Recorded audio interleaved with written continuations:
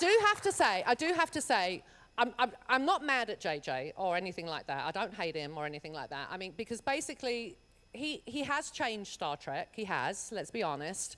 But he has brought a whole new slew of people to the franchise, which are the teens and the tweens who weren't interested in us before, who now, because the new cast is pretty hunky, I mean, you know. I mean, Carl Urban, let's... What is it with the Urbans, eh? Because Keith Urban is my pass, is my one whole pass, right? He is my pass. Haven't told my husband yet, but he is my one whole pass. But then the other Urban is really cute too. So the Keiths and the Carl Urbans, yeah. But so they brought this, he's brought this whole new audience to Star Trek. And hopefully, as they like the two new movies, they may go back and watch the thing from the beginning. You never know, right? So it's all good. It's all good things. It keeps the franchise alive, keeps us all busy. And, you know, every time there's a new movie, there's an uptick in interest in Star Trek, and we all earn more money, which is good. Right? So, I have to say about this convention, I'm very impressed with it, because it's obviously fan-run for the fans, and everyone, it's like one big family, and everyone seems to know each other and have been meeting here for years, and I think that's fantastic that you all have this. And am I right in thinking it's basically a writers thing for writers? No? Because all the prizes were for writing at the opening ceremonies yesterday. That's an hour and a half of my life I'll never get back.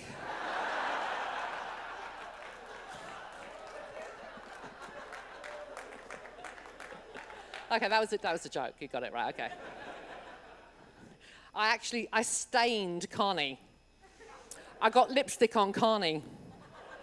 I felt really bad because I got lipstick on her head. I did offer the Tide pen, because I always have a Tide pen in my bag because I'm such a klutz. I did offer the Tide pen, but she didn't. I don't know if she's mad at me still for getting lipstick on her head. Anyway, I'm here to answer your questions. So I think there's a microphone somewhere in there. So why don't y'all, I mean the South, listen to me. Not only am I a citizen, I'm obviously from the South. Yes, I became a citizen. I'm an American citizen. I'm dual. I am dual, yes. Oh, wait a minute. Is it July 4th today? This is the day I feel schizophrenic. Because the English part of me is like, God damn it. And the American part of me is, yay! So I'm a little confused on July 4th, but I have to say one thing. When you threw the English out, you kind of threw the baby out with the bathwater, I have to say. When it comes to elections, I just want to say one thing. In England, it's the law. You can only campaign for 30 days before an election.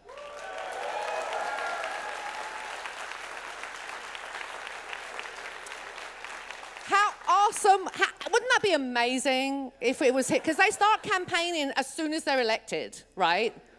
And each candidate in the last election spent $1 billion. I'm sorry. There are way better things to spend that money on than TV ads. You know. You know, when there are kids going to bed hungry and they don't have a roof over their head, I actually think it's immoral to spend that kind of money on an election. So, don't get me started on politics, because I'm in Minnesota, and I've got a feeling you're a red state. Oh, you're not? Yay!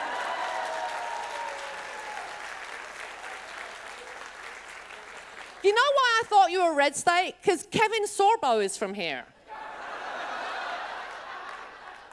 And he's crimson. He's so red.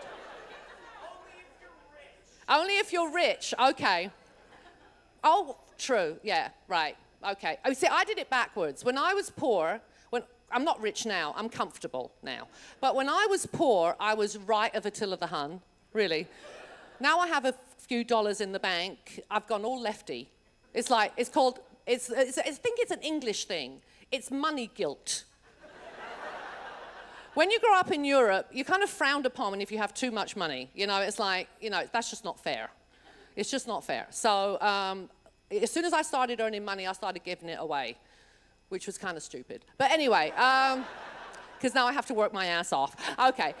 Anyway, questions. Let's get back to Star Trek. Go and stand in front of the mic. You have to stand in front of the mic so the whole audience can hear you.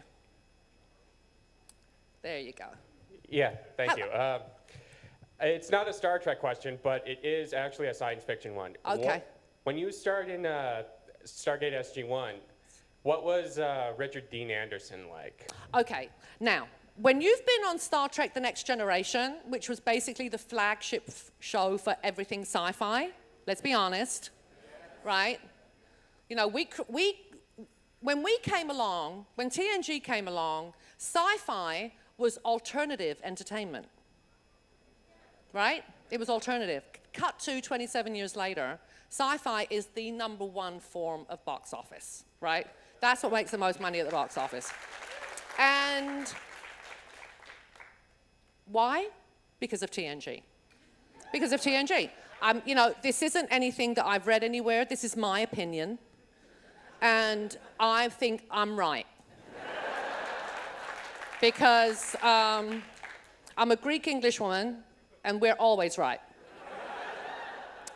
So when I went over to do Stargate, because obviously, like I said, TNG was like the flagship show, I got treated like I was the Queen of England. I think people were curtsying even. It was very bizarre. But at the time, Richard Dean had a 2-year-old. His little girl was 2, and it was in his contract that he would leave the set at 6 o'clock, at least to have some time with his kid, which is fantastic. Because a lot of people in Hollywood have children, and they hand them off to a Mexican chick to raise, right? And nothing wrong with Mexican chicks. I'm just saying that's what happens in Hollywood. So to me, that child is an accessory, not actually a proper child. So if you're not going to raise your own children, why are you having them? That's my opinion. You know, I understand if you're poor and you have to work, but actors in Hollywood, if they're working, are not poor, okay? So I don't get it. But anyway, so he was going off with my full blessing to go and be with his daughter. And we were shooting the scene where I arrive in the Jeep to the airplane. And we shot his side, and it was like 5 to 6, and we shot his dialogue, and I saw that his driver was waiting, and I said, Richard, I just saw your driver's here. And he went, no, Marina, I'm not going. And I went, oh, but your driver's here. And he went, oh, no, when we get actors, PC. When we get actors of your caliber, I stay to do my off-camera dialogue. Then what happened? I got so flummoxed. I kept screwing up the lines. Then he made me nervous by saying that. So, but that was, you know, it was fantastic. Now, my other story about SG-1, the people who saw it, at one point we had to jump out of the airplane. And because SG-1 is Air Force, and, you know, it's not set like hundreds of years in the future, they actually had real Air Force guys there as advisors. So, wait a minute, you won't be woohooing at the end of this story. So he comes up to me and he goes, you know, you're wearing a real, like, Russian parachute. Because I had the real ugly Russian helmet. Amanda Tapping had the cute, shiny American helmet. I had the Russian helmet. You look at it, it looks like it was made of duct tape. It had like duct tape all over it. And he said, that's a real parachute that you're, you know, we do everything is authentic on this show.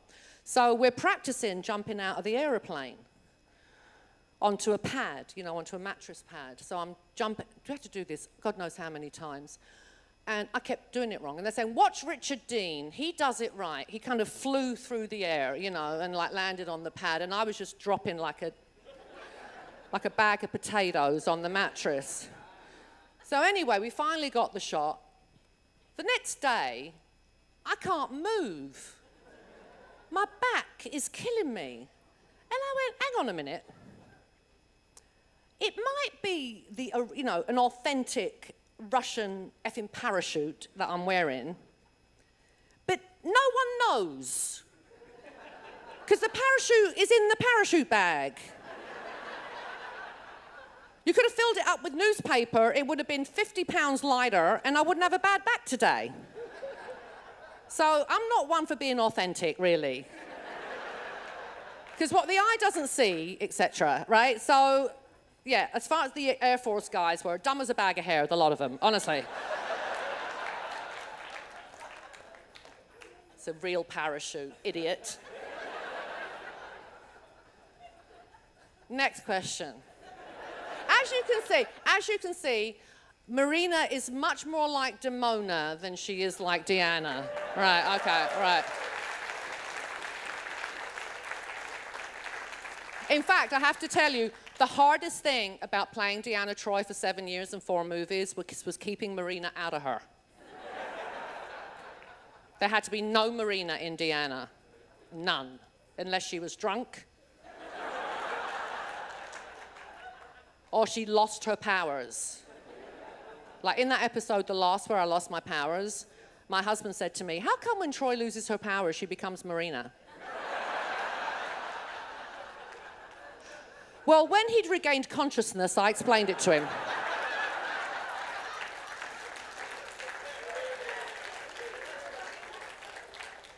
Yes, dear. Say, on Next Gen, you were very famous because your cast was essentially like a family. Yes. And everybody else says, oh, we're going to be just like Next Gen. We're going to be one big family. And you can't just say, oh, we're all going to play like team players. You weren't just team players. You were something else. Was there something that caused that to come about? You know what? I wish I knew. I wish I knew, because from the first day when we were all together, which we weren't even shooting, we were doing our makeup and hair tests. You know, they get you in a week before and they start faffing with your hair and your makeup to figure out how you're going to look, right? And I remember sitting in the makeup trailer and Jonathan came in like a tornado. And because I don't know if any of you have met Jonathan, he is a force of nature. He is like literally a force of nature. And I went, this is going to be an awesome job. This is going to be fantastic. If this is what it's going to be like. And then on the first day of filming, we were laughing so hard, I was convinced we were all going to get fired. We had a director in the first season who directed 2 shows and then refused to ever come back. Because we were too rowdy. And that was in the first season. He should have come back in the 7th. Really. I mean, we were really told off. Rick Berman, our executive producer, called us into Tasha's quarters. I remember, this is how early it was, because Denise was still on the show. So we get ordered into Tasha's quarters to get reamed by the producer that this is unheard of in the history of Hollywood, that a director would refuse to work with actors, and we should be ashamed of ourselves, and blah, blah, blah. So Denise, bless her heart, she goes, well, you know, sometimes we're here for 15, 16, 18 hours a day. If we're not having fun, it's going to be horrible. It's going to be murder. And Patrick, because when Patrick first came on the show, he was a bit up his own bum, I have to say. He was a bit up his own bum. So he said, and where, Denise, does it say in our contract that we're here to have fun?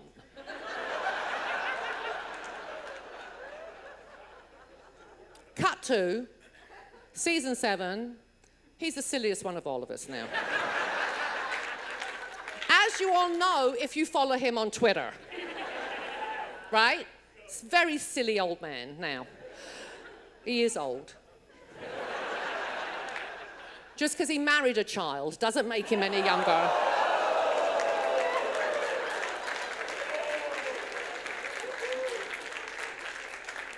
I got shoes older than her. No, she's an awesome girl. She really is. She's just young.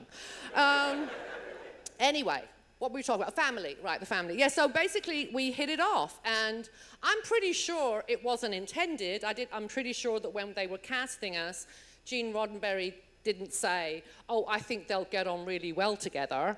That's not an issue in Hollywood. They don't care. There is one show that no names.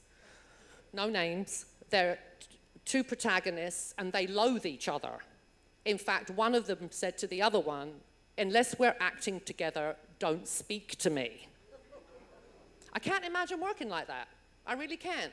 We were never in our own trailers. We were always visiting. We're always in somebody's trailer all together. We would go to parties, and at the end of the evening, we're sitting in a corner on our own with our backs to the rest of the room. It just worked. It just worked. I'm not saying that the other casts didn't get along. There were groups who did get along within those casts, but to have all 7 get on fantastically well was pretty unique in the Star Trek world. And you know, and people say to me, are you guys ever going to write a book? No. Because there's not a publisher on the planet who wants a book where you say, we all loved each other. They want dirt. And there was no dirt.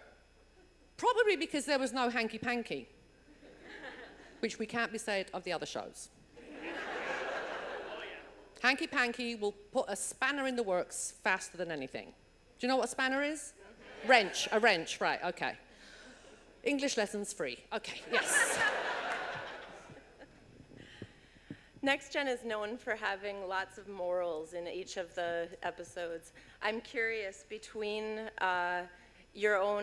the experience of the teamwork and the camaraderie, what lesson do you think you personally learned and took away as being the greatest moral that you ever personally were influenced by? And did it come from an episode, or did it come from the experiences with your castmates? I tell you what I learned.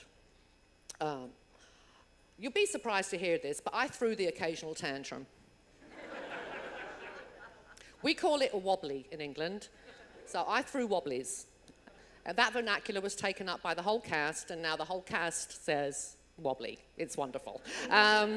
So I would throw wobblies. What I learned, however, was if you're mad at something, and this is what I learned just through working with a lot of people for a long time, because obviously the relationships get deeper and more intense, as opposed to going off and doing a month somewhere or a week somewhere, you know, 7 years together.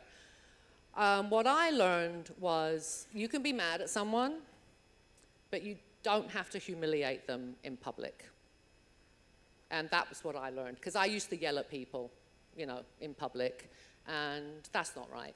It really isn't right. So I learned that about myself, that that was a really mean thing to do and a really mean thing to be, and I changed that. In fact, when people, when my friends, you know, who've known me, obviously my cast members who've known me all these years, when I go off and do something else and they'll say, Marina, what? And I'm like, I am as good as gold now. And they're like, what? I'm like, yes, if I do have an issue with someone, I take them to the side and I talk to them, you know, like a person. So that's what I learned. I learned that just because I'm one of the actors in the show, and so, you know, on the totem pole of importance, say, in the studio's eyes, I'm higher than the craft service guy. But to be honest, it wouldn't work if everybody didn't do their job. From the craft service guy to the cameraman, to the actors, to the costumers, to the hairdressers, everyone has to do their job, and everyone's job is just as important as mine. It's just that I end up on the screen at the end of the day. That's the only difference. So that's what I learned, to be nicer.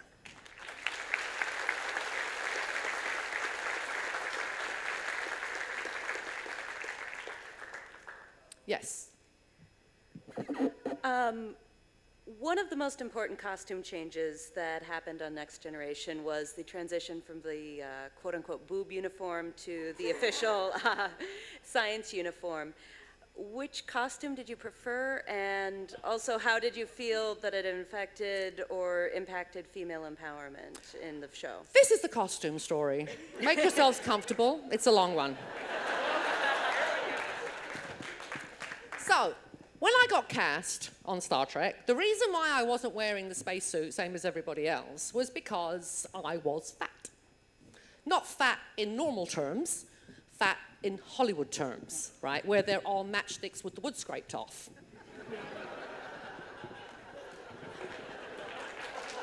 Right?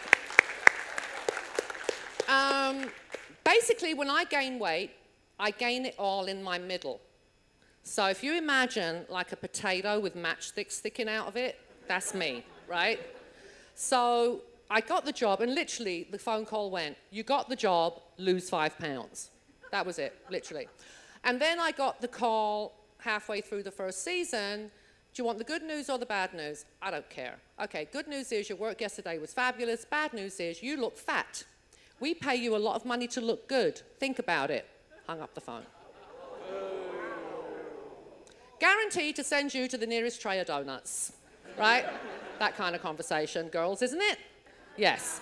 So, anyway, so they went, okay, well, she doesn't look, you know, she doesn't look good in the uniform, so what do we get? Let's put her in the cosmic cheerleader outfit. Let's see how that works. And I do have good legs. I do. Look, they're good. The legs are good, right? So they figured that if the legs were on show in the go-go boots, that no one would be looking at the rest of me. And I do have to point out, that hair in Encounter at Farpoint, that exploded Brillo pad on my head, that is my real hair. Yes, it is horrible. The only time my hair was in fashion was in the 80s. And I was like the business in the 80s. But anyway, so they put me in the cosmic cheerleader outfit, and then they realized it didn't really suit the character to be in the micro mini with the go-go boots. So Jean decided that being as I was a counselor, I would put people at their ease when they came to see me if I wasn't in uniform. So let's find her something else to wear. So they took me to a colour specialist. Have you ever been to one of these? Talk about hours of your life you'll never get back, right? Sitting there for 2-3 hours on my day off on a Saturday with this woman holding swatches up to my face, right? For 3 hours. And what do we end up with? The ugly grey spacesuit. We end up with grey denim, is what we end up with. And not denim like it is today. You've got to go, it's 27 years ago. It's real denim, no stretchy fabric in it. So it was like wearing a pair of skin-tight jeans up to my neck, right? And then they put a belt in one of the other colours that was one of my colours, the pink or the green, right? Exactly where my fat was. I would used to watch the show and think, well, why don't they just have arrows pointing to it? This is where she's fat. Then they decide, and then of course I became the only girl on the show, and because originally I wasn't supposed to be the chick. That was Denise. She was the chick, she had the ass. I have no ass. In fact, Jean, I think probably Denise and the two black guys have the only asses on TNG. The rest of us send search parties out for our asses. So anyway, so I was supposed to be, wait for it, the brains of the Enterprise. I know, step back in amazement, I know. So anyway, I put the grey spacesuit on, and then I started to lose, and then I had to really be serious about getting skinny because I was the chick on the show. So, you know, I got thinner and thinner, and then they made me the red suit, and then they made me the purple suit, and I don't know if you realize there was a real shift, because there are certain rules in Hollywood, unwritten rules, but one of the rules is, you know, if you're doing an action show, action adventure, you've got to have chicks on the show, and if the chicks have a cleavage, they cannot have a brain. It's not an equation in Hollywood. Brains equals cleavage. Doesn't work. It's the opposite of an equation. So if you think about it, no names, Pam Anderson, you know, it's like the two don't go together, right? She's a very nice girl, by the way. Anyway, so when I got a cleavage, all my grey matter went south, disappeared, absolutely. I just became decorative, like a potted palm on the bridge. There I was, you know. So and then we get to the green dress, which I hated. I have to be honest, I hated. It was basically a leotard, all in one, with a skirt sewn on the top, that I had to get naked to go to the bathroom, right? And because we have invisible zippers in the 24th century, I I had to be unzipped from it, so every time I went to the loo, everyone knew where I was going, and my fellow thespians would be like, is it a number 1 or a number 2, Marina? Like, shut up. And I had to wear a corset under this dress, not because I needed to be skinnier, but because the fabric was so fine. And as you all know, we are wrinkle-free in the 24th century, which is why all the boys do the Picard maneuver. Right? So then we get to season 6, and along comes Captain Jellicoe, who we all know they're trying him out just in case Patrick wants too much money the following season. Right? So Captain Jellicoe says, well, why aren't you in a spacesuit? Go put one on. And so they gave me a spacesuit. They didn't even make me one. They gave me one that belonged to one of the extras, right? Oh, sorry, we're not allowed to call them extras anymore. To one of the atmosphere. So PC, honestly. So anyway, so I had this spacesuit on, and by then I was very thin, and so they were like, oh my God, she looks great in that. Why hasn't she been wearing that for years and saved us thousands of dollars in costumes, you know? So then I wore my spacesuit, and wouldn't you know, the grey matter comes flooding back.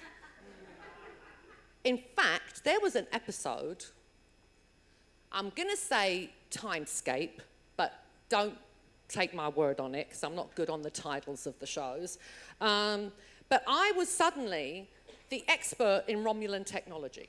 Do you remember that? Because I was disguised as a Romulan. I went on the Romulan ship with the lovely Carolyn Seymour, and you know, suddenly I'm the expert in Romulan technology, and I have this line, and I say, that's impossible. The Romulans use an artificial quantum singularity as their power source.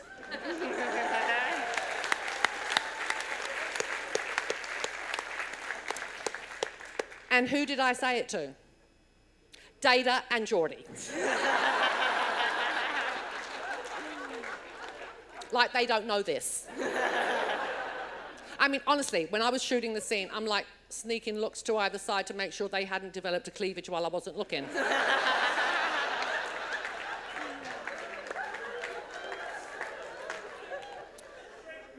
Yeah, exactly. It's Star Trek. You know, you can die. You never, doesn't matter. You come back, you know. Look, we just punish you when you die. Like Denise, we kept bringing her back with worse wigs every time she came back. Bad wigs. Yes, dear. It's a huge honor to meet you. I just want to know, with the next generation, what was your, who did you prefer to work with and why? All of them.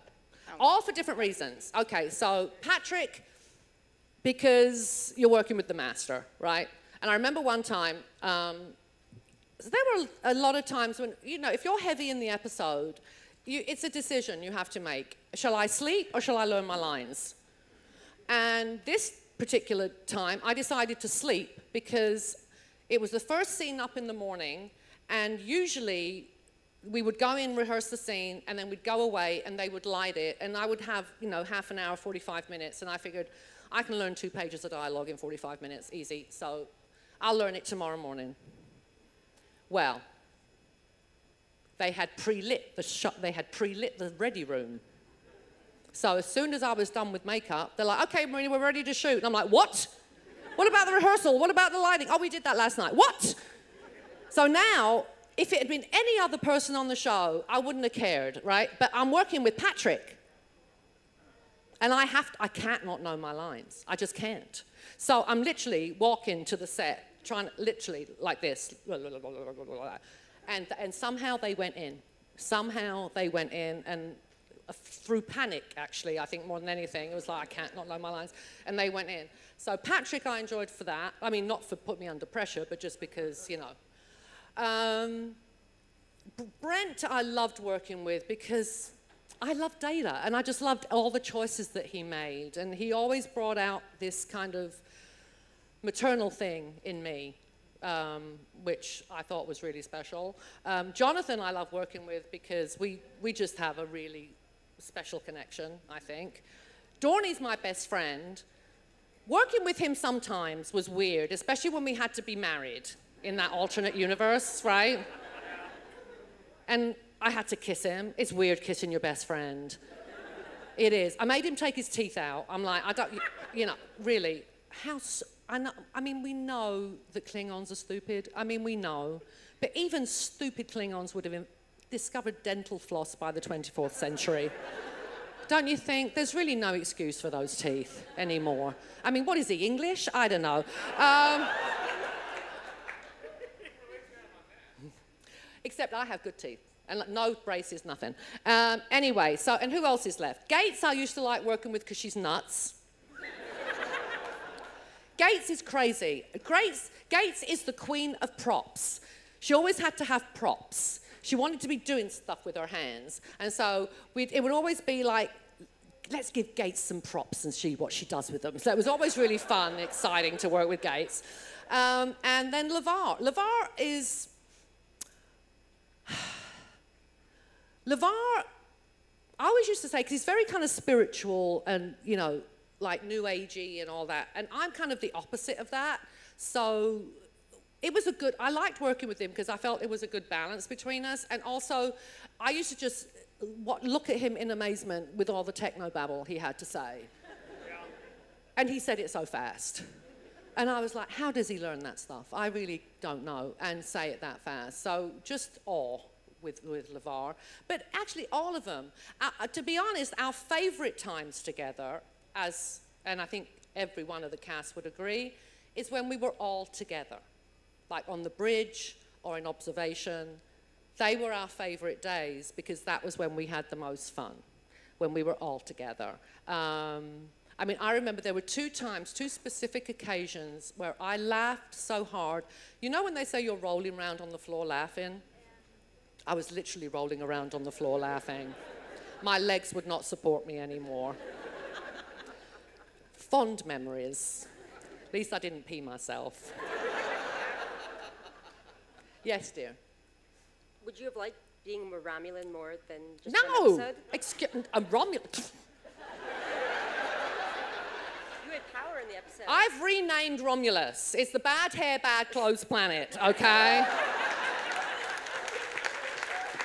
I'm sorry. What is it with the Romulans? Do Romulan hairdressers only learn one hairstyle in beauty school? And what is it with the shoulder pads? Really? Linda Evans had a garage sale? I don't know. And the galoshes, inside, where it's dry. No. And plus, I hate wearing prosthetic makeup. I've actually turned work down since because I won't wear it anymore. I hate it. I don't know how Michael Dorn did it for 7 years. Actually, he did it for 11 years, right? Because he was on deep sleep as well. So,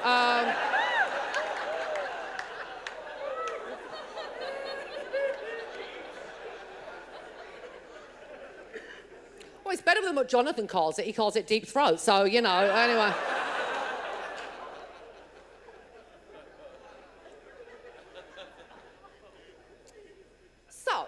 Anyway, so what was I talking about? What was I talking about? Romulans. What?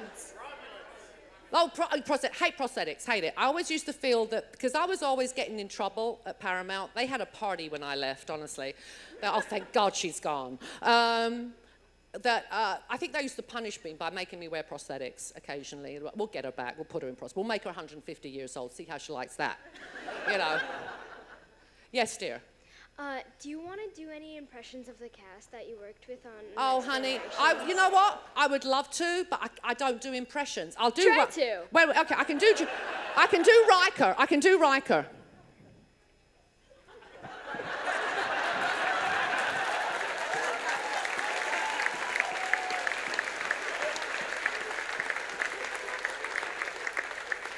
I wish I could do impressions. When you meet Brent Spiner, ask him, because he does a brilliant Patrick. But if you ask him to do Gregory Peck, it sounds exactly the same. But anyway. I wish I could do impressions, honey, I really do. I really do. Anything else? Nope. Hello. Was wondering, if you could put the income part aside, which type of medium do you prefer working in, whether it's the voice or the television? Theater. Okay. Theater, yeah. Thank you. I was trained as a classically trained theater actress. That was my training.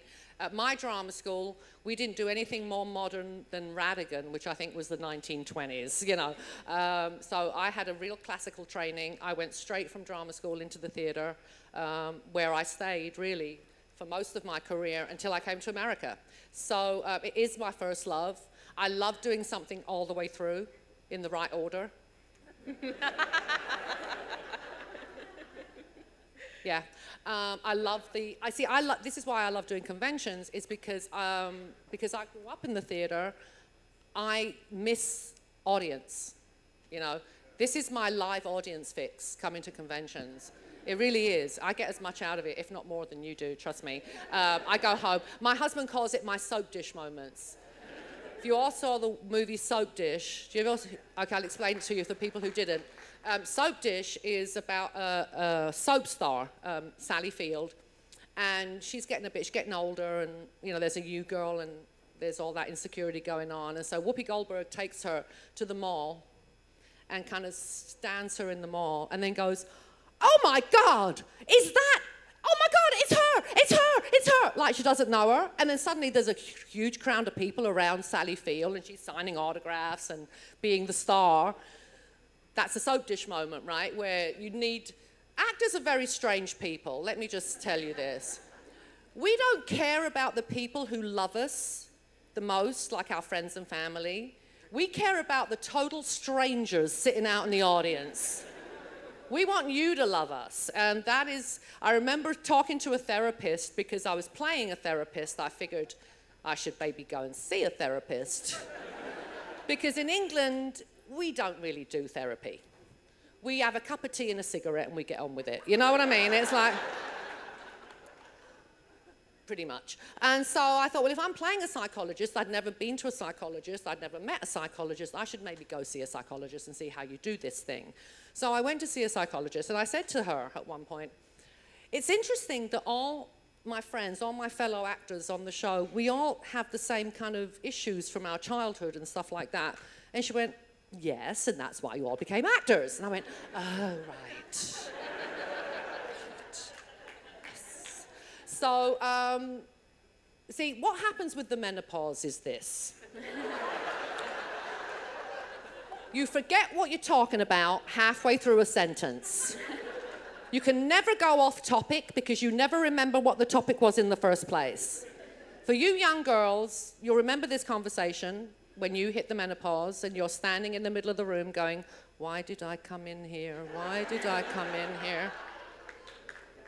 All the old chicks know. All the old chicks know. And people say to me, Marina, why do you talk about the menopause at Star Trek conventions? And the reason I talk about it, and I always talk about it, because it always comes up, because I always forget what I'm talking about, is because we're never taught about it in school. Women. I don't know about in your schools. We're taught menstruation, we're taught fertility, we're taught about having babies. They even show us the film. I'm sorry, they started showing the film of someone giving birth. I'm like, do you know what? Why am I watching this? Women give birth, they're at the other end, they can't see. Why do I have to watch this? Because if it really happens, I'll be at the other end. Which is why I'm amazed that women make their husbands watch it. They can't see it. Make him watch it. Make him videotape it. I don't understand. Anyway, back to the menopause. So we're taught about all that stuff. We're never taught about the menopause. It's this dirty secret. So when you get it, and if you get it early like I did, you think you've got early onset Alzheimer's. Because you can't remember a damn thing. Honestly, it's like, get pasta. What pasta? You know, the long stringy pasta. Oh, you mean spaghetti? Yes, that's the one. Yes, spaghetti. True conversation, honestly, really. So, we better ask another question. It's all gone. It's erased, wiped. Yes, dear. So some of my favorite Deanna episodes are where your mom came on. Who was going through the menopause when we were shooting those episodes.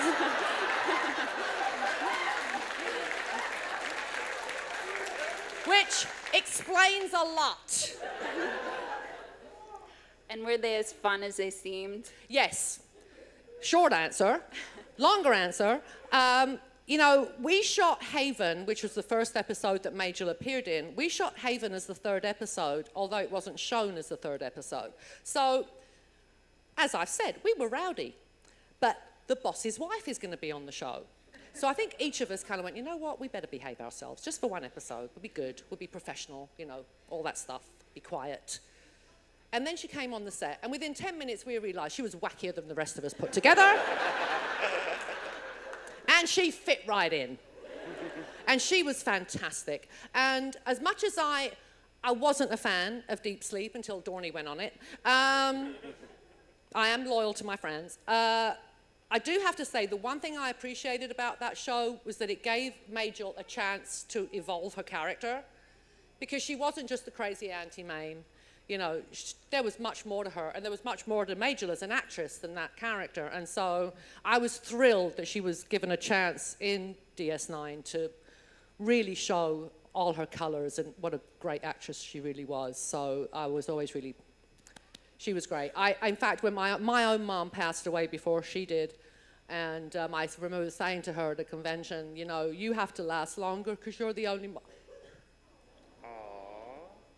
You're the only mom I've got left, but now she's gone too. So anyway, at my age, you know, it's like when Patrick says he gets on well with his daughter, his wife's...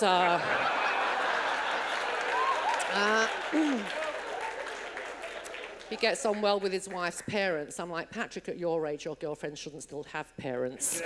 But anyway, yes, dear. Can you talk about what it was like to work on Family Guy? Oh, you know what? No. Because,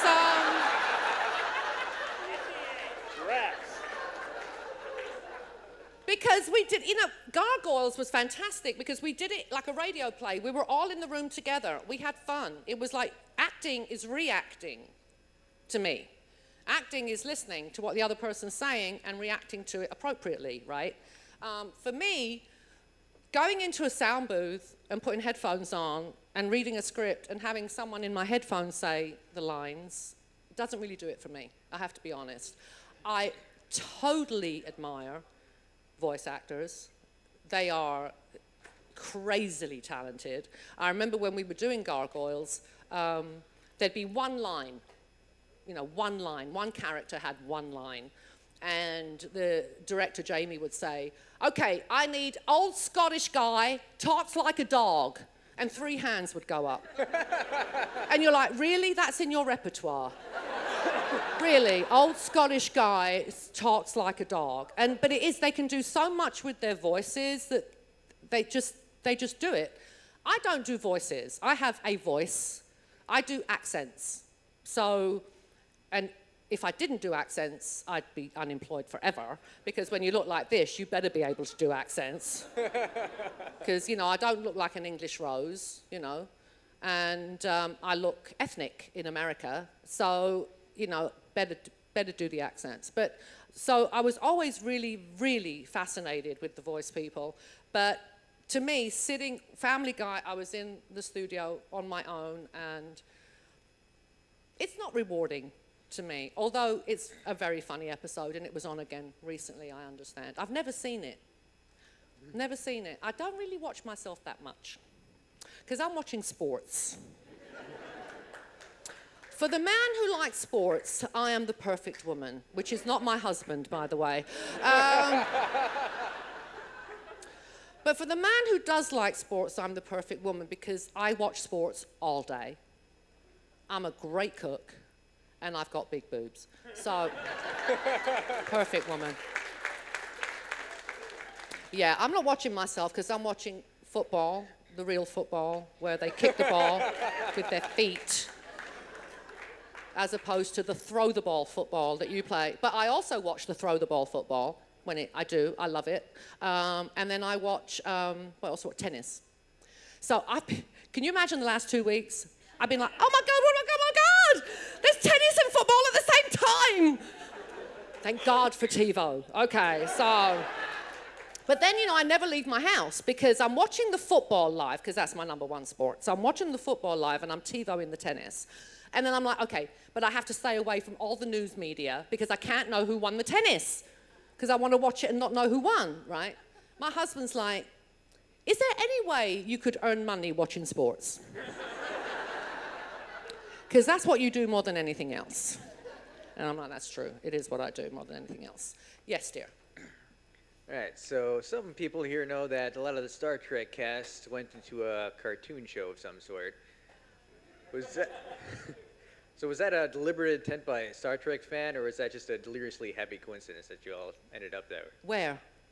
I think it was called Gargoyles or something like that. It was called Gargoyles? Yes, I think that show? Yeah. Oh, okay. You were being a little kind of...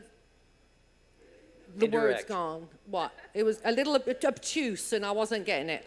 Oh, actually we had to audition. They didn't just offer us the job. We had to audition and I did 2 auditions, I think. Greg Wiseman and I have different memories about this. Now, I'm right. We've established this earlier. I'm right. What happened was, I went in to read for Alyssa. And I read it, and they said to me, you know what? We think you're actually more right for another part, but we don't have the copy with us today. So would you come back tomorrow? And I went, sure. And I went back tomorrow, and I read Demona. And, you know, the rest is history kind of thing. Apparently, they knew, I was the first person to read for Demona, and they knew that the job was mine, but they had booked auditions with like 30 other actresses, you know, which they had to audition. You can't call actresses up and say, you know, by the way, you're not coming. So you have to go through the motions even though you already know who's got the job. I mean, I didn't know I'd got the job. I had to wait, but they kind of knew, which I took as a compliment because it is a bit of a, you were so evil, we knew no one else could match up to it. But I took it as a compliment, just in case. Yes. Yes. How often do you and the cast get together now? A lot. Apart from Patrick, because he doesn't live in Los Angeles. But the rest of us, we're, you know, as much as you see your family, the ones that get along with their families, we, you know, we see each other. And now we've started doing these reunion conventions, which are the best. We don't care about you lot. We just have so much fun.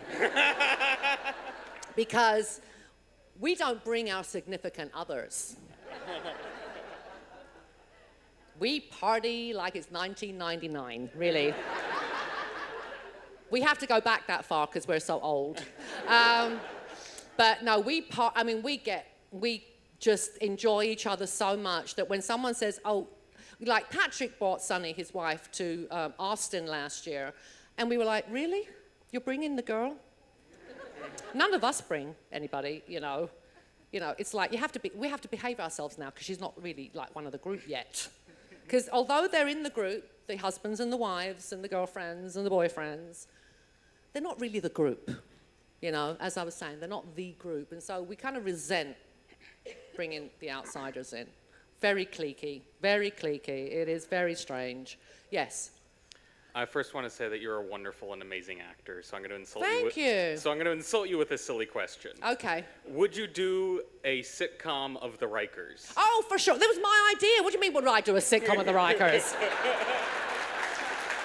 It was my idea. Listen. They're always stealing my material. They really are. I make all the jokes. They come and listen. They steal my stuff. Honestly.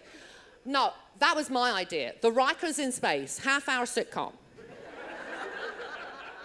And we'd get our friends. They'd have their wacky Uncle Data and their little dog Worf. And it would be awesome. It would be awesome. Listen, we've been told by Paramount and CBS, which is basically what's happened now with Star Trek, is Paramount does the pictures, the movies, and CBS will do TV stuff eventually. What was I saying? Who's paying attention? Oh, the Rikers, yes. We've been told, thank you for paying attention. We've been told that they're really not interested in anything Star Trek that that isn't part of JJ's vision at the moment. Although he's not going to direct the next movie, is he? Because he's doing Star Wars.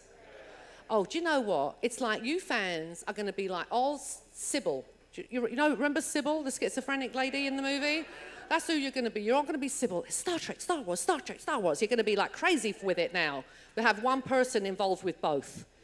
It's going to do your heads in, I know it. Yes. Hi. Was there any episode of The Next Generation that you thought was especially ridiculous? Like the premise was just totally ridiculous to you? There were two. Both in the first season. Code of Honor. Can we talk about Code of Honor? I was ashamed. I was literally ashamed of the black guys in the tribal costumes and the white blonde girl. And the white blonde girl having to fight the black girl and all that. And, I just thought it was so racist. It actually, I still feel sick when I think about it. And then the other one was Angel One. Just shut up. You've made my point for me now. Because there's this planet where these women have been running the show for donkey's years, right? Okay, the men are dressed like ballerinas, but that's all right. There's these women on this planet, they've run the show forever, and then this hunky Riker comes down. God. He makes one speech, and they start considering changing their form of government. Really? Really? So that pisses me. That doesn't make me feel sick. That pisses me off as a woman, right? You're just like, and I have to remind you fans that I'm not looking for snot. I'm looking to see if I had lipstick on my fingers. That's too much information, really, for you lot, wasn't it? Okay. What was I saying? Angel One. I was pissed off. I was really pissed off, yeah, because it's just, because this is what I was going to say. Although we were a show set in the 24th century, you do have to bear in mind it was written generally by 20th century men. Mm-hmm. All right, so bear that in mind when you're watching the show. They weren't as they were writing good stories, but up here, they were raised by women in the 50s. That's all I have to say. Okay. Right, yes. Oh, I already asked. Oh, you already said the asked. one that I hoped you would say, so that was cool. Oh, really? Yeah. Was that Angel One? Angel One, yeah. Yeah. I think we can pretty much ignore the whole first season. Yeah. I think so. I think we were all finding our feet. We were trying to all getting used to what the show, finding the characters. Excuse me? Getting the makeup right. Yes. Dorney always says that he took. I'm done. Dorney always says that he was always the first one in the makeup trailer by hours, and that actually isn't true. It's amazing to me how I know I have no memory, but I have memory of long time ago. I know the words to every Beatles song, right? That hasn't gone. That's still in there, right? It's what I had for breakfast yesterday that I can't remember, or this morning. Yeah, gone.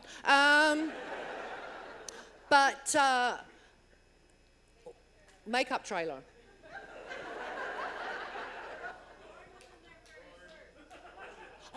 Wrap it. Okay, right. I'm like, what is this sign language? Okay, all right. Was I in the middle of something, though, before you interrupted me, Nikki? All right.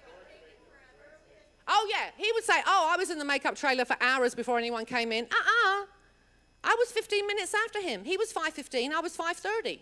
It took 2 hours to get that face perfect. Listen, you've got to let the spackle dry first, right? Sand it off. Now, honestly, I look at pictures of myself then, and I have to say, girls, all you young girls out there, appreciate your beauty now. You're beautiful. You're young and you're beautiful. And I look at pictures of myself then, and I'm like, why didn't I know I was pretty? How come I didn't know that? Didn't I have eyes in my head? Didn't I have mirrors in my house? And it's really interesting that it's society, basically, telling us that we're not perfect. We're perfect. we're perfect. We are. We are all perfect in our own way. And, you know, I grew up in the 60s where Twiggy was it, right? You know, everyone I grew up with had an eating disorder, everybody, because we all tried to be like that, right? But what I realize now in my, and I'm 60 next birthday, I'd have no problem saying it.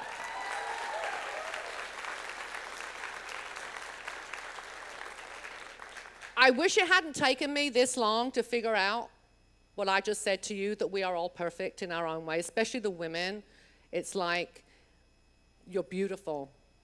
Everyone has beauty about, everyone has something beautiful about them, everybody. And realize it. I think that's what I'm trying to say, is realize it. Don't wait 40 years like I did and go, why didn't I know I was so pretty? You know, because then it's too late. If you realize how beautiful you are now, oh, bless your heart, bless your heart. I wasn't fishing for, but anyway, I really feel strongly about this, that, you know, media, especially now, girls, every picture you see is fake. Every single picture you see of a famous person or a model is fake. It's photoshopped. Nobody looks like that, right? So bear that in mind and just be proud of who you are now, because you're perfect now and you will always be perfect just the way you are. So I'm not going to finish just yet. I just want to say before I go, after I've just given you a big lecture, you will be, listen to me. I just want to say, because I'm not going to get a chance in the Gargoyles panel to say this, a lot of people in showbiz, and I know a lot of them, they tend to forget, they seem to forget, that you could be the greatest actor, the greatest musician, the greatest painter, the greatest whatever in the world. But if you're not recognized by the audience, you may as well be acting in your garage, right? We owe, everyone in show business on my side of the camera owes everything to the audience. It was you guys who turned your TV sets on for 7 years and kept us going. It was you guys that paid money to go see our movies that kept us going. Obviously, you didn't spend enough money on Nemesis, that's why we were cancelled.